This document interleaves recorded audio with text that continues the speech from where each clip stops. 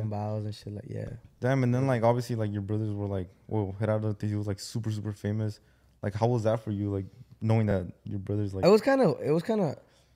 Well, you know, sometimes you sometimes feel used, right? For like, oh, they use you because you're famous and stuff like that. So back then, well, I was little, but I didn't know, you know.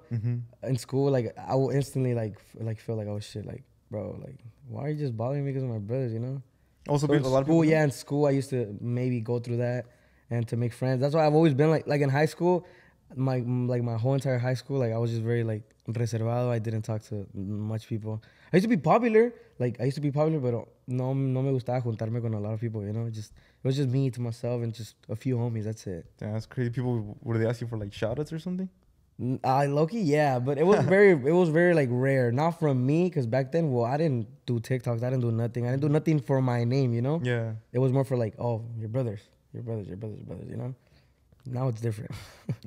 How did you deal with that? You know, would you have to tell people like no, or like obviously you said keep your distance? They'll be like, oh, dile a tu hermano que me grabe un video saying happy birthday and this and that. Well, bro, I was in school, bro. You want me to call him right now and tell him?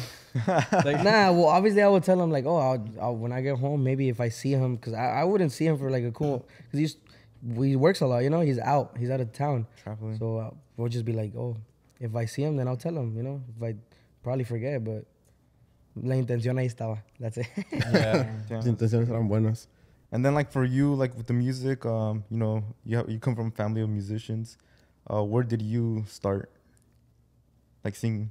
I feel like I've always been singing since I was little. Since I was in TJ, I used to just listen to Hera's music, yeah, and just sing. I used to learn like all the songs and just sing machine.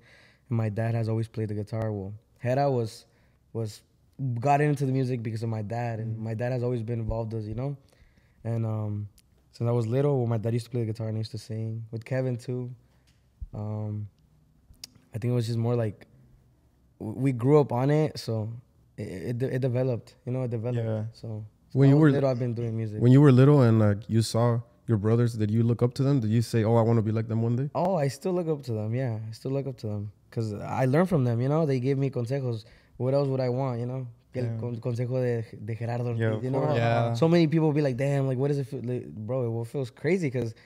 Well, he knows he's gone through so many obstacles, and he could help me avoid them. You know. So what are some consejos that they told you?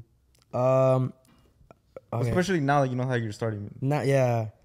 It's more like one consejo es como que reservarte that he gives me, that I should be more reserved, because I like giving back, like in a way of like, if people show so much love, I like taking pictures. I've never said no to a fan. Neta, you could, bro. I don't think there's a video where people say, "Oh, Oscar's fucked up. He didn't take a picture." No. Damn, I think I saw him. Always. Roll the clip. Yeah. I saw that one though. That one. It's like right here.